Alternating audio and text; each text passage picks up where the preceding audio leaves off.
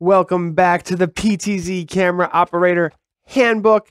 We're finally talking about what makes a good camera operator. What are the traits that make a good camera operator? What are the best practices in a variety of settings that makes you a good camera operator? Let's get into it. So here's my co-host Tess. She's been a camera operator with me for many years. And in this book so far, we've talked about the state of the industry, what a PTZ camera is. We took apart a PTZ camera to look inside. We've talked about who uses PTZ cameras, the different types, the remote control. We've really gone through everything up to being a good camera operator. And good camera operators have focus, right? You have to remain focused and have some type of attention to detail because your job is to reveal details. Your job is to show the viewers of your video or your live stream or your webinar what they want to see and grab the attention, not just for you to be attentive the entire time, but thinking of the attention that you're keeping visually for your viewers. And number 3 here, and this actually comes from a list, an industry standard list coming from like things you need to be a good camera operator. You do need to work well under pressure. Now, we're not saying it's a stressful job. It's not necessarily a high stress job, but there's a little bit of pressure to perform in many scenarios because what you are recording is generally happening live. You are participating in an event, whether it's a webinar or a live stream or a recording where you could shoot it again. But still, it's happening live. What you're doing is not kind of low pressure where you're behind a computer screen and you can take your time. This is a live production environment. So you will need to have excellent listening skills and you'll need to be a team player. And being a team player takes the pressure off you. You need to understand your responsibilities, understand how you can work as a team with the producer, with other camera operators, with the talent, and understand the flow of what's going on. And we're going to talk about sports, we're going to talk about television, broadcast, studios, and then general purpose video productions. And no matter what type of production you're on, these traits are going to be important. Now, hand-eye coordination is clearly going to be important for a variety of reasons, but the first one that comes to mind clearly is you need to see what you're doing and you need to move your hands in coordination with what you want to happen. So excellent hand-eye coordination is crucial to be a camera operator. And one of my favorites is being creative, right? This is a creative job. This is for you to be creative, and you can be creative and have discipline at the same time. So it's a creative job. If you enjoy video, if you enjoy art, if you enjoy production, if you enjoy watching videos, you can now be in the creation seat, but you're going to have the discipline to understand the goals of your project and apply your creativity in a constructive way, which is fun, but it requires discipline. Now, some of the popular camera operation scenarios that are discussed in this book is the television scenario, where we're talking about high-level webinars, high-level productions, TV-level productions. We'll talk about sports, and then we'll just talk about general productions, which is probably where the largest growth is, just like any company, any business trying to get their marketing message across. Now, we looked at a few television case studies. This one was from the BBC in South Africa. But no matter what company you're at, professional video content has become important to businesses small and large. And in some cases, businesses are expected to create television quality content. They certainly want the content to be good enough to show their brand in a good light. And that's become more and more important. And that's why camera operators are being hired. Camera operation is a key, important part of the whole video production process. In this process, and especially in television, there's a tool called a tally light that's often used in television studios to communicate with their talent. And I've got a bunch of tally lights in this studio here that I can show you live, and I think that would be important to do. Actually, in fact, why don't I go ahead and do that right now? And then I also want to show some slides showing why these tally lights are important. Now, in the television use case that we discussed, for the BBC show, they were doing a dating show. And the camera operations were almost more of a security camera application where the cameras were meant to be discreet and hidden in the background. And the camera operations slowly zoomed in to frame up the shots that was supposed to be a date where, so there's a lot of different types of television scenarios, but tally lights themselves will turn on to let the production people know what's going on. It's like a nonverbal form of communication where you can say, oh, this is going on right now. This is the camera that's live. And then on the back of the tally light, you'll see that there's a light that shows this is what's coming on next. And I want to show that really quickly right now, just to give you guys an idea of some of the tally lights in this studio. And then we'll go from there. Let's see if I have control of this camera. Okay, great. So we're going over this way. And there's actually a tally light that's on right now that I will show. So this tally light right here, again, it's lighting up to show us that this camera is live. Okay, so there's the tally light. I'm going to zoom right into it. There's 5 little LEDs on the back. This is from tallylights.com. And then there's 1 green LED on the back. And if you are on camera, okay, if you are in a production, you want to be able to know which camera to look at any given time. And this is becoming so important, not just for camera operations, but also for on-screen talent. A lot of times the video producers are in a different room. They might even be on the other side of the world. And so the people on stage or in the production area will know which camera to look at any given time. Whether they're holding a product that they need to show to the camera or they need to make eye contact with the camera, these tally lights are super important for video production. Now, when we talk about different types of camera shots, there's quite a few that are important to consider. And the extra long shot is the first one that you should be considering because it's an establishing shot for your production. And this is very popular in television. It's very popular in video production. And what I want to do is go ahead and show you an example. So here's my studio. Now, if I was in a big television studio, I might use this shot in the very beginning, and then I would slowly zoom into the talent, right? But that would be my extra wide shot. And each of these shots that we're going to discuss today, I want to show an example of, and then I want to discuss how they're used in video production. You might not be the person creating the cutting and switching between the shots. That's what the producer does. But in many scenarios, the producer is also the camera operator, and they're managing multiple PTZ cameras themselves, and they set up these types of shots before they even go into the production and hit record or start streaming. Now, the long shot is a head-to-toe shot, and this is a very important shot. This shot would be right about here, head to toe, right? So whether someone starts moving and you've got their complete body, or it's just a static shot where you've got them head to toe, that is considered the long shot. It's not a close-up, it's a wide shot. You can see the whole body of the person. The next shot that we'll talk about is a medium shot. And a medium shot is going to basically be torso up, right? So the medium shot, it gives you a really good close look at the person that's presenting here. And it gives you an idea of, all right, this is who I'm looking at, but you can still see kind of what they're talking about. You can see their hands, even if they're holding something low or high, you've got a really good idea of what is going on. And if you have 3 or 4 people on stage, like let's say I've got, I'll set a preset for the person on the right for their medium shot. And let's say there was someone standing over here. I might have a preset number 4 for their medium shot. And you can quickly go back and forth between medium shots. Now we turn the preset speed down so it's nice and smooth. That might even work for you if you wanted to go back and forth, or you might even go manually back and forth depending on what you need to do.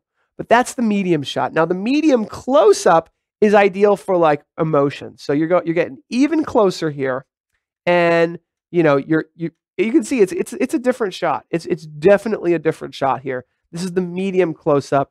And then finally, we have the complete close-up. Okay, this is reserved really just for specific times, but like this would be like for a really big emotional call to action.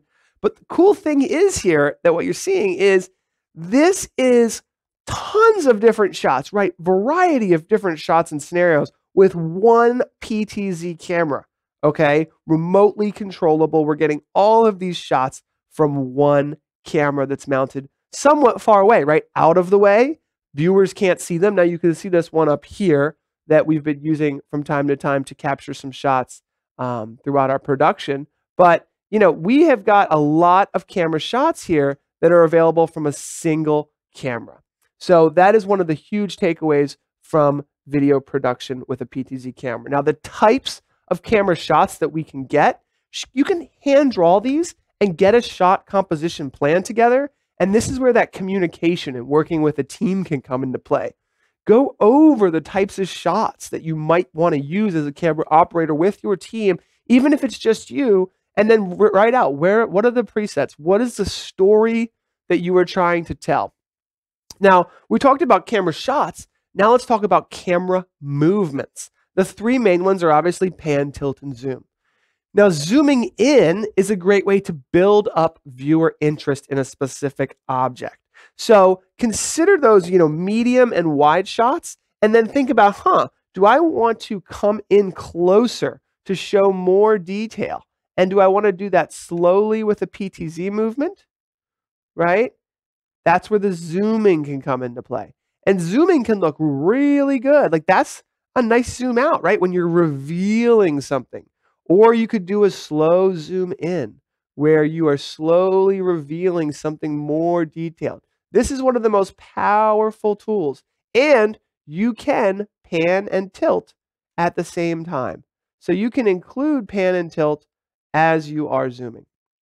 Now, this camera in particular, I am not sure if it has an important feature that I'm just going to show now, which is the ability to, let's go into enter here, speed by zoom. Okay, so speed by zoom is on. That means as you zoom in, the speed will slow down. And that's a feature that we're going to discuss in our next area as well of this book. But so zooming can be combined with pan and tilt, and all of these can honestly be combined, and they can all be restricted by speeds, and we've discussed a lot of that. Now, the left to right movements, the panning movements, this is ideal for obviously following a subject, and you want to give yourself that space. You want to zoom out and use that. The tilting it up and down is obviously good for revealing objects as well. Now, in a sports environment, this is one of the most challenging environments for capturing because it's a lot of fast movement. So any camera operations that are happening will require an in-depth knowledge of the game. There's so many different sports. There's table tennis, there's soccer, there's baseball, there's football. The list goes on and on. You are going to need to know the type of sport. Where does the ball go? You might need to follow the ball. As a camera operator, you're going to need to keep your eye on the game and give yourself space to let the play develop. And this is important in sports production. You want to give yourself space so that you don't lose the ball. The producer might be counting on you to capture. And again, if you have a tally light, you'll know, oh, my camera's live. You know, I am on live right now. I need to keep the play within the space. And we talked about education use case at the SAR Broadcast Club in the Bronx, New York, where the camera operator is the producer. You know, sometimes you're doing both jobs, and you've got, this is Wirecast on the left, and then the PTZ camera controller joystick on the right. Now, there's always going to be best practices, and I always want to try to let you guys know about best practices, and this is one that applies specifically to sports, where cameras, it's the 180-degree camera rule, where all the cameras should remain on the same side of the field. They should not move. They should only move within 180-degree radius of the subject. If you start putting cameras on both sides of a field, viewers get disoriented about which way they're looking and which way the ball is moving. So always try to stick to a 180-degree camera roll, even if you're talking about something like tennis or basketball, where it's left to right, or even baseball, for example. Now, this rule can be thrown out if we're talking about instant replay, right? If we're talking about something that's not like live, it's happening after the fact. You can throw in different camera angles during an instant replay, and a lot of places have instant replay cameras. If we have 4 cameras, okay, that this is a very popular sports in high school, soccer, baseball, where we've got 4 cameras. A lot of times 2 PTZ cameras are deployed in the middle, in midfield, right in the middle, and they're called the high and wide and the high and tight. And the reason why is because those cameras can get up high, they can be remotely controlled, and they can be used to follow the game from a high level. So you can really see all the players on the field. You can follow them left to right. Now the high and wide stays wide, right? It follows the play to get the full play, and it won't miss anything. And then the high and tight is getting in there to show close-ups, to show the goalie, to show the quarterback. And the high and tight is more difficult to capture, to use, but the producer can switch between those two and really get, what they need. Now, there's still no, way to get around a lot of times sports using real cameramen on the field with over-the-shoulder cameras. And a lot of times they can use wireless connectivity to do that, cameras with battery packs. But those guys are able to really capture the field from, the viewpoint of being on the field and capture a lot of detail. And they might go left and right of the 2 main cameras in the center. Now, the high and wide camera, you probably want to set your pan speed to low, right? To slow. You don't want to pan real fast and jerk all around. In the high and tight, you might need to go a little faster because you're zoomed in and you're trying to follow and capture, things that are happening really quickly. Now, something we haven't talked about yet is something called a pan and tilt limit. You can limit how far the camera will move left, right, up, and down. So if you have a limit on your tilt on the left and your pan on the left and pan on the right, your camera will never go past that limit. And therefore, if you're following a play all the way to the end zone, you're excited, you're going fast, the camera will automatically stop before you overshoot the home court, right? Or the touchdown area. So that's a very popular tool for sports, but it works in any application where you don't want to overshoot the end zone. Now, in general productions, right, like this production here we are in our studio here in Westchester, Pennsylvania, and this is the StreamGeeks studio. A lot of times, we're just making marketing videos, and we're just trying to do our best to make great video content for our productions. And in our scenario, a lot of times the same person who is the video producer is also the camera operator. So here in this video production area, I kind of wanted to just show quickly a couple of the things that we do here that makes our job easier and more valuable to us anyway. And I'll show this with a wireless camera. This is the view from the producer's area. And a lot of times you can have multiple sets. You can see here we have one set here. We've got a second set here, which is ideal for like a post show discussing with an online audience. And then we've got this main space here that we present from. One tool that I wanted to mention is this confidence monitor. This is a monitor that we can look at very quickly. Even though we're looking into the camera, this is a monitor. It's called a confidence monitor that allows us to see quickly what is going on. Is it a B-roll video? Is it the intro clip? Is there a countdown timer? Anything the producer's doing will show up there. And then, as you can see here, each of these cameras has a tally light. So we'll know which camera is live at any time. So I know you've seen the studio already in our video production videos in the past, but just wanted to show, then we have a separate computer over here that I generally will operate to control this monitor. It is possible to use a technology called NDI, which we'll talk about later, to remotely control what is on a monitor, and we do that regularly. It's actually really great for showing like social media clips. And then this is a Windows tablet, but you can use almost any web device with a web browser. This is actually how I can control the presentation. So if I hit full screen there, it's going to switch back to that. If I go back to the phone, it goes back to the phone. So just give you an idea of some of the things. That's my 30x camera full screen. So just giving you some ideas of things that you can do as a video producer. That's always an important part of the online tutorials that we do. So key takeaways, To be a good camera operator, you really need to have focus, attention to detail, and a passion for video. I would say that this is not a job for a lot of video producers. This is a career. This is an art. And if you're looking at it through that lens, no pun intended, you're going to enjoy what you do and you'll do a great job and everyone will enjoy the results of your work. So that is it for this video. Let's keep going along with the PTZ Camera Operator Guide. There's so much more to learn. We're getting into the more advanced, deeper dive sections, so stick around and I'll see you guys in the next video.